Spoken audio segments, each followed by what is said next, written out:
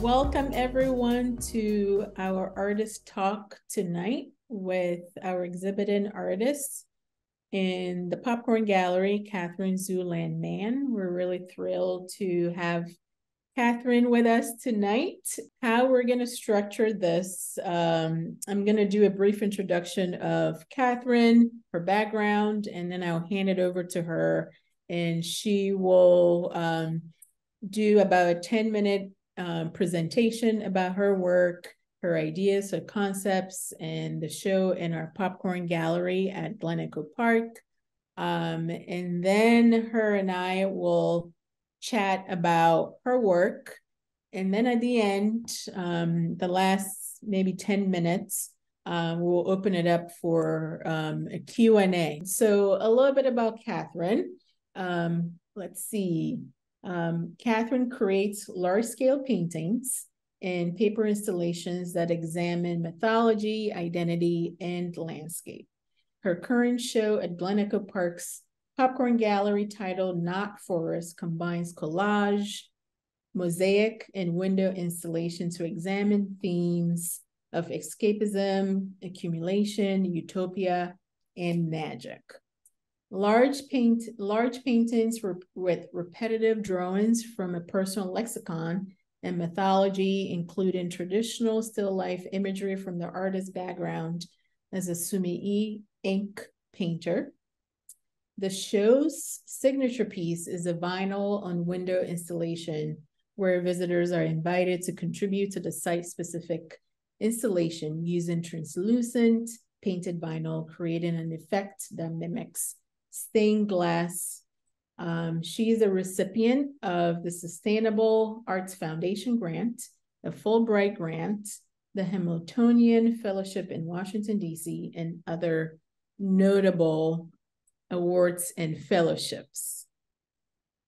Her artworks have been displayed at the Krieger Museum, Walters Art Museum, American University Museum, the U.S. Consulate in Dubai, and the U.S. Embassy in Cameroon, among other venues.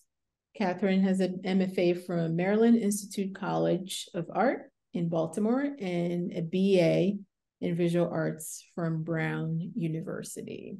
So please join me in welcoming Katherine Tzu-Lan Mann. Well, hello, everyone. Thank you so much for coming. I'm excited to talk with Amma about this show. This has been a really joyful show, and it's been really wonderful to see how it's evolved over the course of the last month and a half. But we thought I could start out by just giving a little bit of an intro to my practice, and then we'll evolve into a conversation. And because it's kind of an intimate gathering, maybe we can take advantage of that for this talk, and just like pipe up and we can all chat together. Okay, so I'm a painter. I do mostly paintings on paper, and then I also do some installation work and some public art. All of my work, though, it's all attempting to explore very similar themes, and those themes have a lot to do with fragmentation and building worlds out of many different fragments, often incongruous fragments that all come together and then create something that feels very much like a landscape, but is speaking a somewhat abstract language, but that also brings in a lot of details from the world around us and from art history. So I often do very large pieces. This is like a piece that was shown at the Krieger Museum. It was 40 feet long and 8 feet tall. Can we go to the next slide? I often begin a lot of my works by pouring ink. So most of my paintings begin with a chance operation. And that is pouring paint and ink onto paper as it lays on the floor of the studio, and then allowing that puddle to slowly dry over time. So the first move in everything that I make is a move that is decided not by the artist's hand, but instead by chance, by evaporation. by fluid dynamics. And then I build up the rest of the world of the painting around that initial pour. Can you go to the next slide? I also, this is a bit of a newer part of my practice, but I also do mosaics, which might seem like the material is kind of opposite of ink and paper. But I'm especially really interested in now finding ways that mosaic, which is this very storied art historical medium, can be combined with paper and ink, which is something that is in a few of the pieces in the show that's up right now at the Popcorn Gallery. Not this piece, though. This is an earlier example. Next slide. All of these pieces that I'm showing here that we're kind of cycling through, they are large. So my main goal in creating artwork is for it to feel fully immersive, and to have a feeling of creating an environment, creating a world, feeling like these can be portals to other universes. So every one of these pieces, like this piece that's in this slide, is a 7-foot tall painting. Next slide. Another example of another really large piece. So all of these pieces that I've shown so far, these are examples of my previous body of work. They're all pieces from the past like 10 years of my practice. This piece is maybe from about like 6 or 7 years ago. And you can sort of see they're all highly abstract, but they're very much of the personality of each of these pieces comes from these very disparate abstract languages bumping up and pushing up against one another. So having that type of visual incongruity is something that I'm constantly trying to play with in my practice. And in this show, I've tried to push that idea to new limits. Next slide. Another part of my practice that is a little bit newer is making installations on windows with vinyl. So this is a piece that we're looking at right now. This is from 2018, I believe, where I did the same. I essentially created my paintings, except for with that practice of beginning paintings with a pour, then building up around it, and building these worlds out of many, many small parts of minutia, and then having that grow into something larger.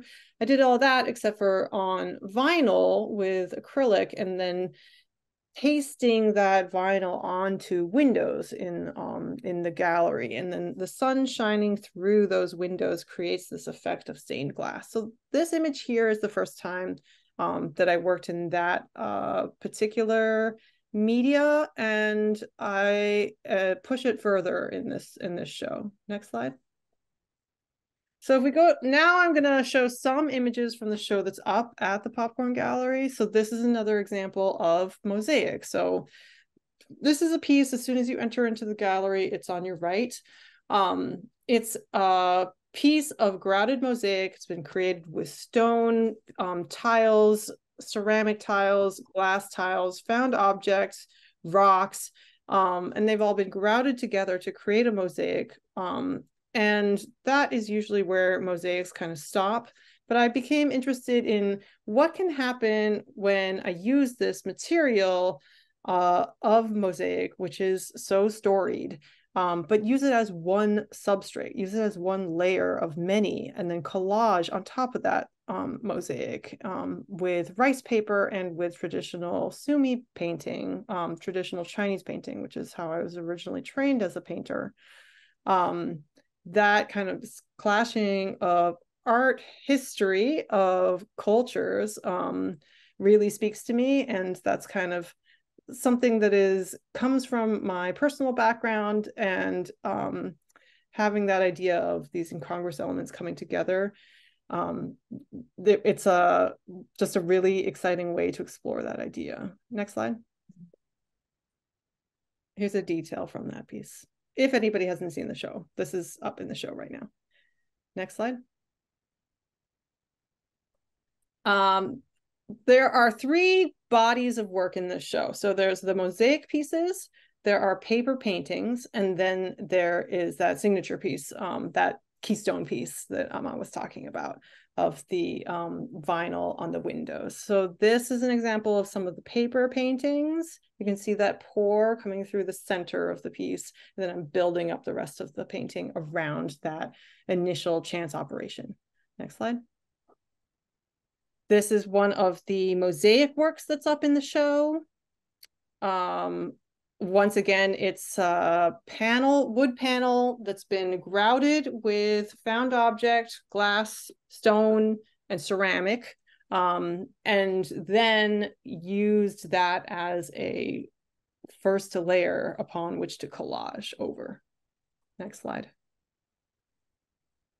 And then finally, the big piece of the show, the piece that I was most excited by, the piece that I got grant money in order to make sure what could happen in this show, wasn't created by me at all. It was created by everybody who came into the show over the last month. So the popcorn gallery is this like beautiful space, and one of the signature elements of that space is that it has a lot of light shining through, and it has these windows that kind of arch throughout the outer wall of the gallery. And as a painter, usually windows mean you can't like work with the space, but I loved the idea of this actually just being one large canvas. So we created a workstation in the center of the space, in which we provided scissors and all of these pre-painted sheets of vinyl that I had previously painted, just with swaths of acrylic color, and some pours. And then everyone who came into the space, there was very little direction other than take a piece of vinyl, cut it into any shape that you're interested in, and then you can peel the backing off of the vinyl, and it turns into essentially a big sticker, a sticker in a shape of your choosing, in a design that you've created. And then everyone was invited to stick those stickers onto the window. And if you go to the next slide, you can get a sense of, and here's there's even more windows. This is the other windows to the furthest left when you enter into the gallery. And then finally, this is an image of how the piece is looking approximately right now. It's been built up even a little bit more than this. But that has been a living, breathing, growing part of the show. The beginning of the show, this piece didn't exist, and then it kind of grew until it is at the state that you see now today. It's been created by hundreds of people who have come through the space. So you had shown another, I guess, body of work you had done, in a different space in 2018. Also, you covering the windows and creating, this colorful, fluid painting on the window with vinyl, I believe. But you created that yourself. But this time you kind of flipped the process a little bit, or the idea a little bit, and invited the public visitors to contribute to creating this monumental wall window, piece. Talk about the idea behind that, because with this, you don't really have control over the end product, the end, the finished piece, and it's also evolving and growing over. I mean, we opened the show in August, so it's been up for a couple of months now. So it's grown over the course of the show. So can you talk about, the importance of the public's contribution to this work, and how does their contribution enhance, the body of work in the show, and you letting them kind of have free reign to do whatever and be part of this installation. You're right that this is, yeah. So this was not the first time I've worked with painted vinyl on windows. It's a part of my practice that I kind of am slowly growing. But it is the first time that I have just truly stepped away. Mm-hmm. And I mean, the piece is not even really, it's not my piece. The prompt, I suppose, is my prompt, but Mm-hmm. the piece belongs to everyone who's entered into the space. Collaboration is a big part of my practice. It's something that I come back to a lot. I've collaborated with kids, with seniors, with college students, with visitors to national parks, with tourists, with dancers, with other artists. And that's a really important part of what I do, I think, because like I was saying when I was introducing my work is so much about, like, I want to create something that seems like it's another place, but then that other place, I don't want it to be a pure place. I want it to be an impure place, a place in which many different things that shouldn't fit together are fit together anyway. Mm-hmm. All of my work I think of as a celebration of that fragmentation, a celebration of that impurity. And so that's what I'm constantly thinking about when I am choosing new materials, when I'm working with the mosaic. And in a way, the vinyl piece that is created by so many other people, it is something of a mosaic. It's been created by many, many different voices. Mm-hmm. And all of those people coming together are inherently going to make something that's more interesting, I think, than what I could do coming from just my one voice. I was interested in having that diversity of voices represented in one piece. And when you invite that many people to come in and to try to create one thing, it's very easy for that to kind of devolve into cacophony, and for those voices to get lost, and it can just look kind of like a muddled mess. But this technique is really forgiving, because it's all been painted by me. So the colors are something that I did have control over, the way that they look, that kind of the brush strokes of the color, that is something that is uniform. And then, of course, the sun is uniform coming through. The light itself is something that kind of unifies the entire piece, even though it's coming from the shapes have been cut by 5-year-olds and 30-year-olds and 80-year-olds. And being able to have that kind of dance between diversity of voices and then also like a unifying feel. It's all contained within the windows. The mullions of the windows are something of a unifying feel as well. Mm-hmm. So it has this kind of play between chaos and control. Yeah. Somebody said in the chat, asked what the prompt is, and there actually is no prompt. I thought about it, like, maybe we should, like, everyone should, like, make a leaf or something. It would make like a big forest. But instead it wasn't really, I decided in the end not to give a conceptual prompt. Instead, there on that work table, there are just directions of how to do it. But there isn't actually a conceptual prompt in terms of you should think about this when you're adding to the installation. It's really just about, do you want to leave a mark? Here's a way for you to do it.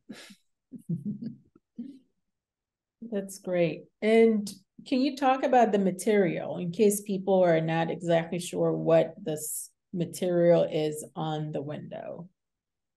So it's just vinyl.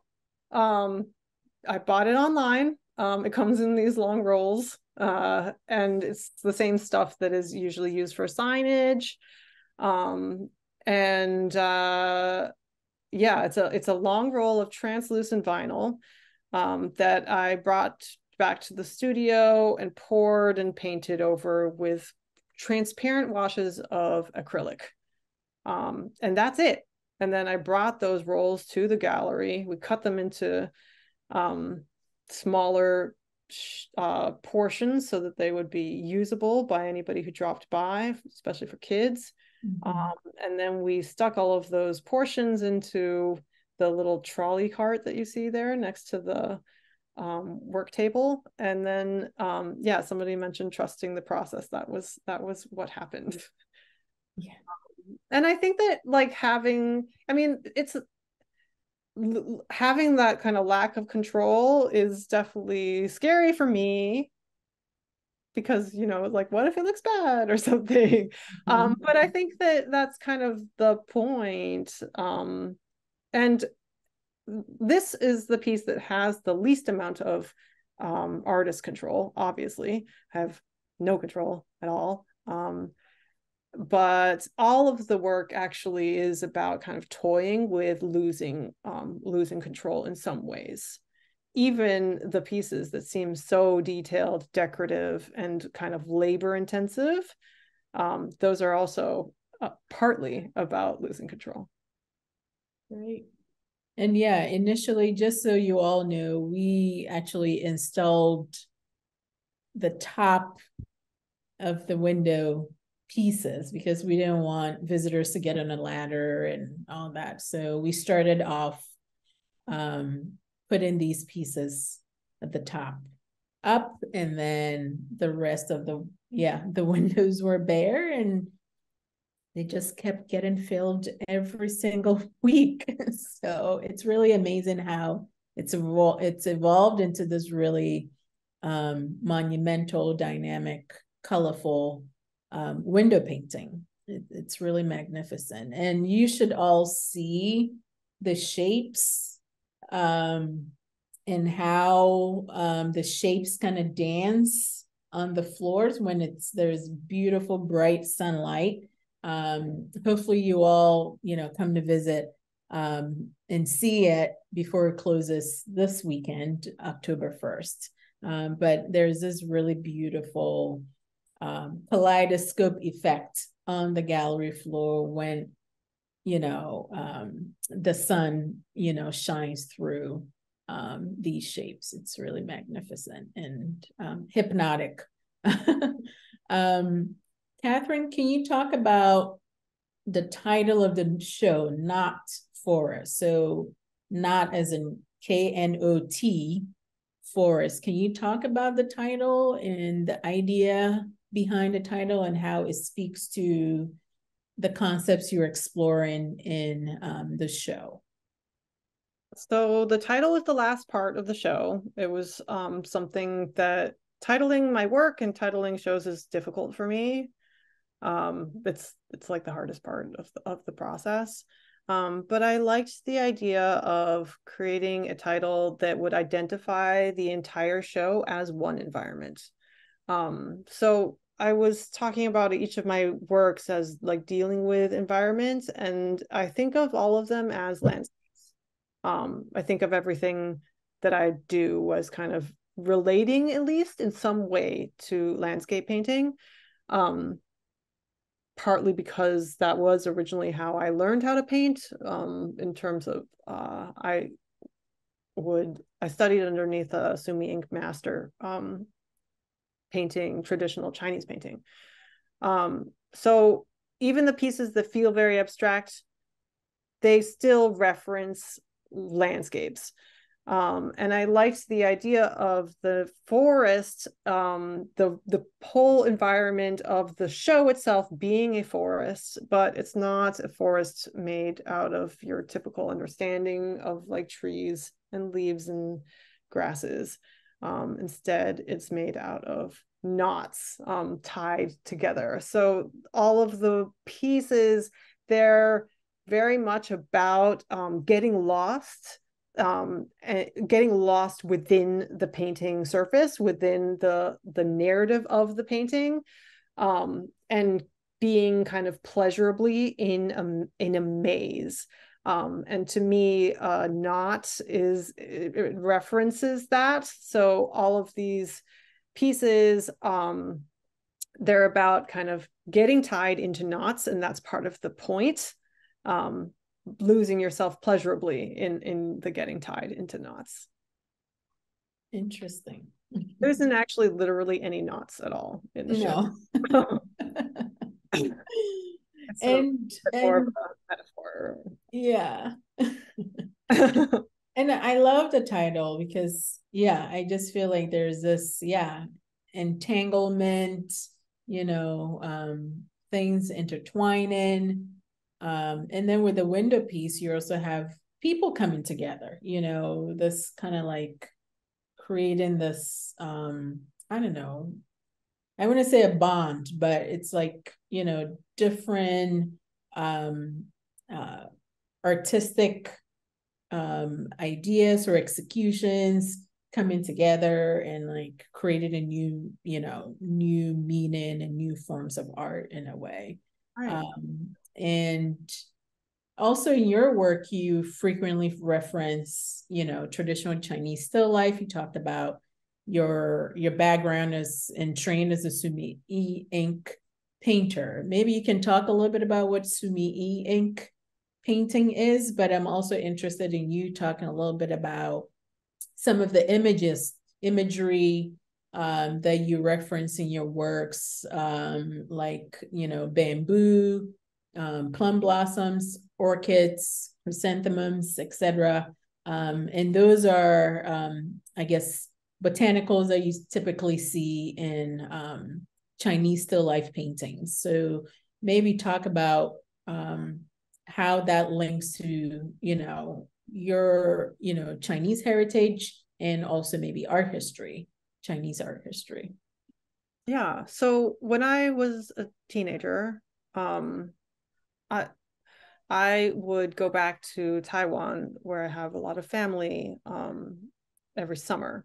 And a lot of the time I would be sitting around being kind of bored. So my mother and my family decided to enroll me in traditional painting classes.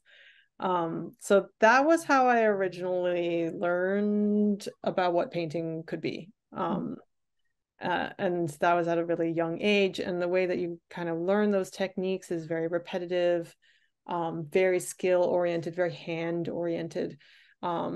So I created hundreds of copies of bamboo, plum blossoms, chrysanthemums, these really specific visual rebuses and symbols from Chinese art history. And those have stuck with me into my current work, and even now as a person who is 40 and making work that doesn't clearly look like those original traditional paintings.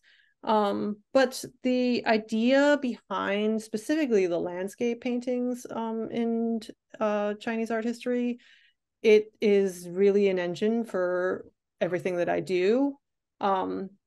If you think about like scrolls of landscape painting, the idea for a visual encounter with those is one that is not just, you don't just look at one image, you kind of move. You're meant to look at a scroll as if you're reading a book. You're moving from one piece to another, to another, so you can really feel like you're getting lost and becoming small and entering into a landscape. And that's what I want to do with everything that all of my work.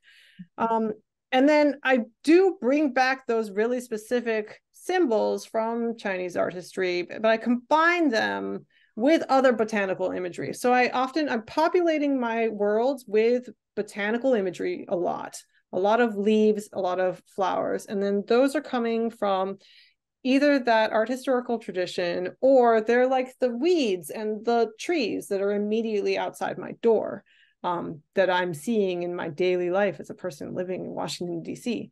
And I love being able to combine those things In terms of the specifics of those plants, those plants that Amma just read out, those are called the Four Gentlemen in Chinese art history.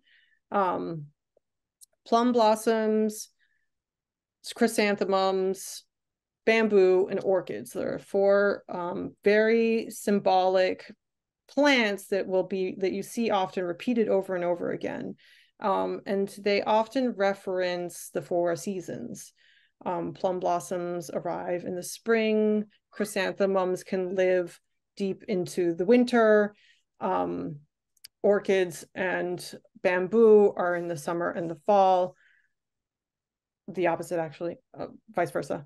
And so they have these references that symbolize the four seasons, but then in turn, those four seasons refer to the cycles of life and death. So a chrysanthemum is something that is occurring during winter. It's a kind of symbol of the end of life.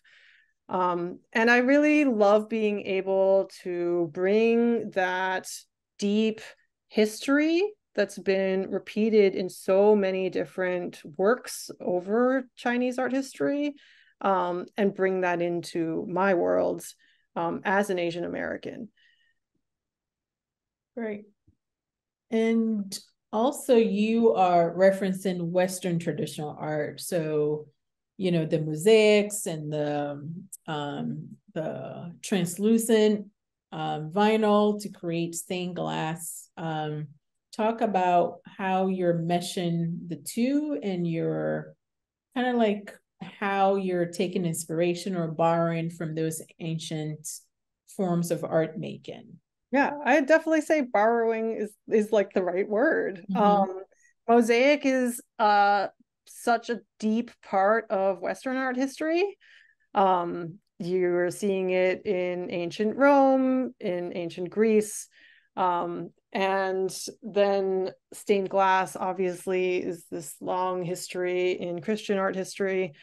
I really like being able to take these media, these materials that are often seen as very pure. Like if you think about mosaic and stained glass, people will make a mosaic or they'll make a piece of stained glass. They're both like techniques that are not known to a lot of people. And they're seen as kind of precious. And then they're also seen as like a standalone thing. Like a mosaic is just, there's a mosaic, it's on the floor, and then that's it. Like you can't do anything else to the mosaic. And I like the idea of like having the thing not be so precious. So taking the mosaic, really glorying in and exploring and loving the process of mosaic, but then not treating it as precious, covering up large swaths of the mosaic, and having it be covered by sumi painting and rice paper, which is so materially opposite, the like hardness and the earthiness of the stone mosaic versus the lightness and the flimsiness of rice paper. Having those two things kind of coexist in the same space was really important to me. Yeah, and you touched on that because I was going to ask about those two, the large scale paintings on paper, how they're so light and fluid and organic. And in contrast, you have the mosaics, which in a way feel kind of heavy. I mean, they are heavy, literally. They are heavy when we're installing them. I can't remember how many pounds. But also in terms of the execution, it seems very organized and orderly. So there's that duality because typically you're known for like your spontaneous gestural markings, and then you have these mosaics that are very, very specific and orderly. So I thought that was really interesting, and also you have the beautiful window vinyl paintings, which is very organic and loose and not prescribed at all. So I thought that was really interesting that you have those opposing um, pieces Right. in Like the show. they're ends of a spectrum, but they are still fitting within the same community. So it's like I've been talking about each piece having these like a wide variety of voices within the piece. I also want the show to have that as well. So this work is, a lot of it is like highly decorative. And a lot of my work is about kind of embracing that decorativeness, ornamentation, but having some of that decorative joy come through very quickly. The speed of the piece is like the vinyl piece, that speed is really obviously quick. A 4-year-old can come in and cut a triangle and smack it on the window, and it's been changed. But whereas the mosaics, it's just a slower process. They are inherently heavier, but I like having both of those citizens of the show existing in the same space. There's a question in the chat about the mosaics and their longevity and how they work with weathering. So I mean, there's a reason why mosaics are usually seen as a pure medium that you're not supposed to collage over, because it will last forever if you do that. If you don't do that, if you don't collage over them and you just treat them as, it's a lot of stone that's fixed together with concrete, that's going to last centuries. What I've done is not going to last centuries. So these people cannot go outside. But I'm okay with that. Like, I'm okay with them not being as fully archival as the original pure traditional ideas of mosaic being. Great. Thanks for looking at the chat. I've forgotten about the chat box, but so I'm glad you're looking at the chat box. That's great. Lots of great questions coming through, and keep them coming, folks. So I wanted to shift gears a little bit and kind of start to kind of explore this idea in your works that you typically I guess explore, and that's identity and hybridity. And I wanted to, I guess, start with this idea of, hybridity in your work and how, in terms of, I keep going back to this modern theories, Homi Bhabha, and he talks about this idea of a third space. And you talk about creating an environment, creating an ecosystem in your work. And I kind of see your work as creating this kind of like alternative space for your visitors or for the viewer to experience. And in this space, there are a lot of colliding ideas. And there are a lot of, in a way, opposites and contradictions and things like that. How do you see that? Is that like something you think about in terms of these colliding ideas, and also creating new meanings and new interpretations when you bring these opposing ideas or concepts or even imagery together, like the Western and the Eastern? You talked about, taking something that's very pure and making it kind of impure. I'd say that I don't want to dictate what the viewer is going to get from these pieces, but like that sense, that constant kind of exploration and journey to smash different things together, it's all in the service of joy and pleasure. I think of the pieces as pretty romantic.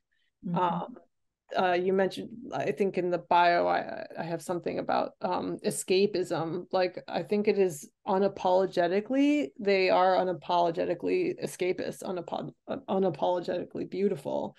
And that is kind of part of the point of these pieces, is that for me, I'm coming from a place of I'm a biracial Asian American artist.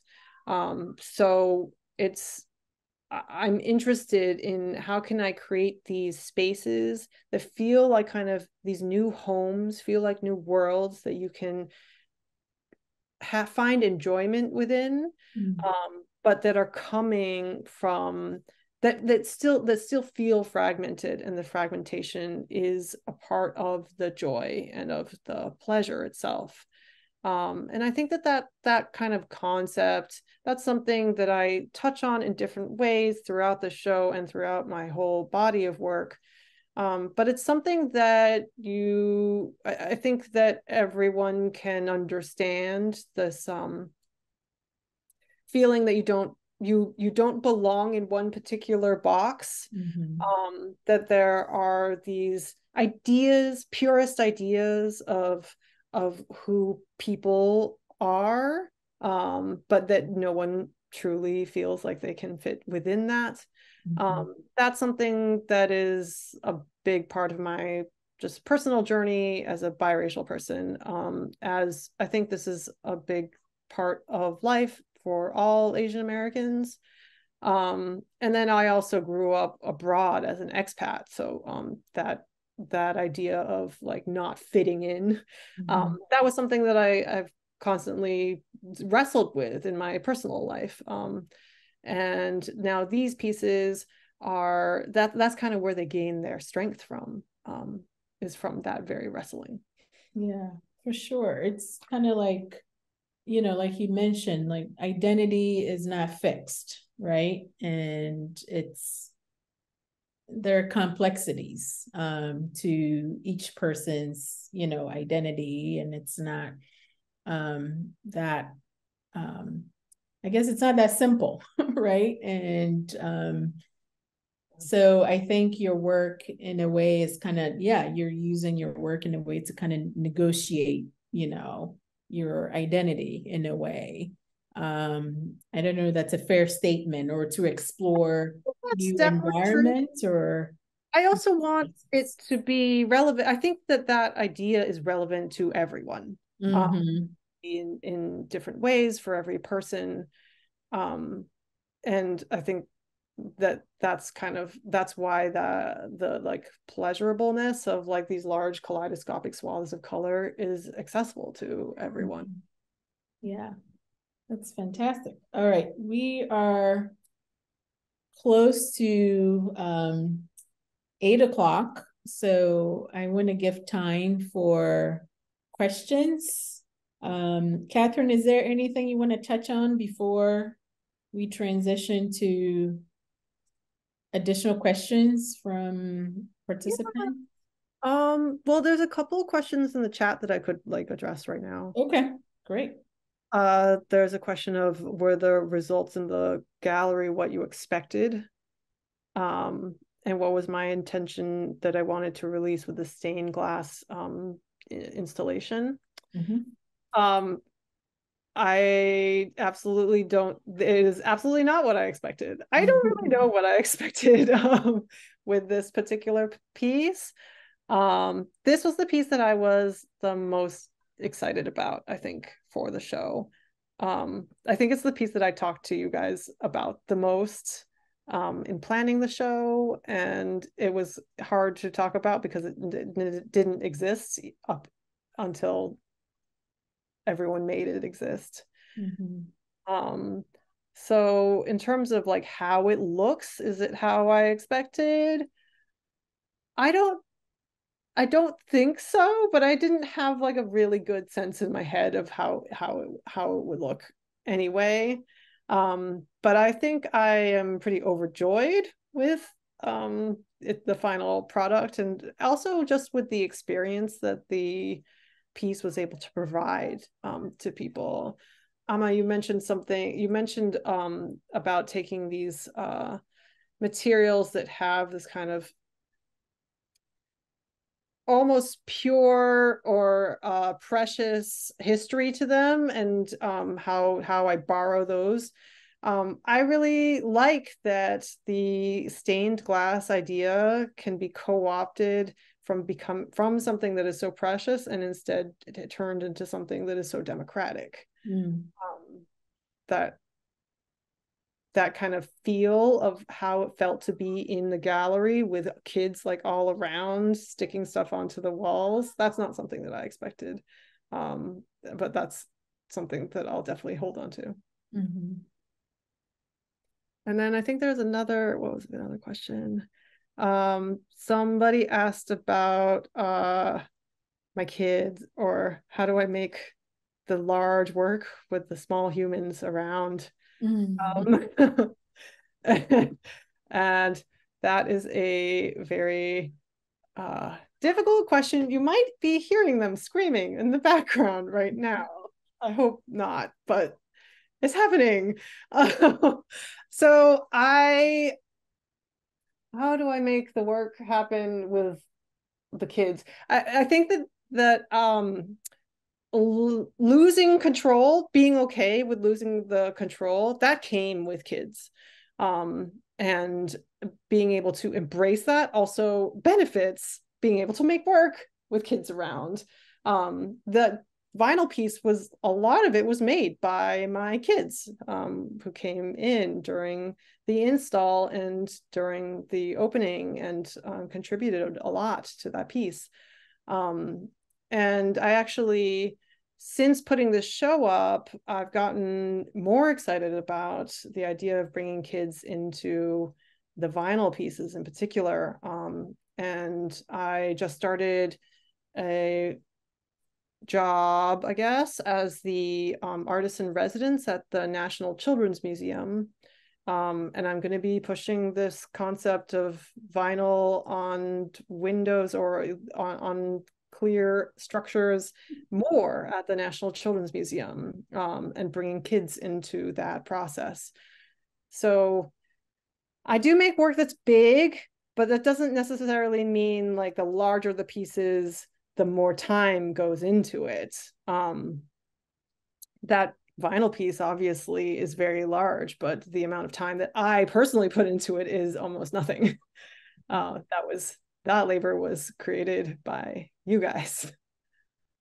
So it's definitely about trying to find that balance. But if anybody else like actually knows the balance of how to like follow your career as an artist and, you know, keep your children alive, then like please let me know, because I definitely don't have the secrets. Somebody said balance is an illusion. That is so great, because like all of the work is kind of about how balance is an illusion. Like I'm not trying to make serene, well-balanced pieces. I'm trying to make pieces that are overbalanced. That's great. And Katherine, what are you said you were working with the National Children's Museum. Are you working on a project or a show at a gallery or museum? So the National Children's Museum has a program where they bring in one artist every year. Okay. The artist in residence, and you do a series of workshops at the museum. If anyone doesn't know, it's a museum for kids. It's at the Ronald Reagan building close to the White House. It's this like beautiful kids museum, which is all about having fun. And I hold workshops approximately once a month. And I just started, so you know, we haven't done that much yet. I've had one workshop so far. But my idea is to take this vinyl concept, and they don't have good windows like you guys do. But I liked the idea of having kids create panels of the translucent vinyl, and then taking the panels and building a structure with them, like a literal maze or tunnel. So that's what I'm hopefully going to be building towards in the course of the next year. That's great. Well, congratulations. That sounds exciting. It's going to keep you busy for some time. Yeah, it's been a pleasure chatting with you and working with you.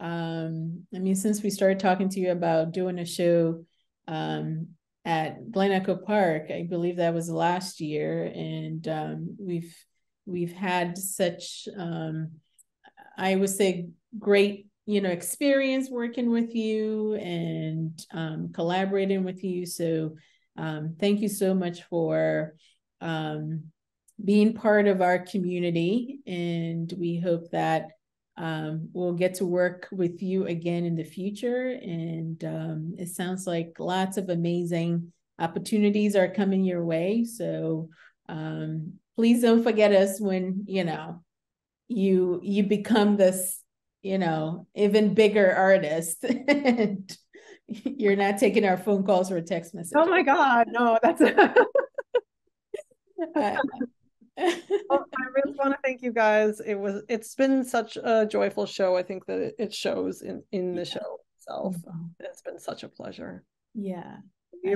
I love you saying it's joyful show. It just brings a lot of joy to people, and people walk into the gallery and they're just mesmerized and really happy. So I think you definitely created a space and an environment where people experience joy and positivity.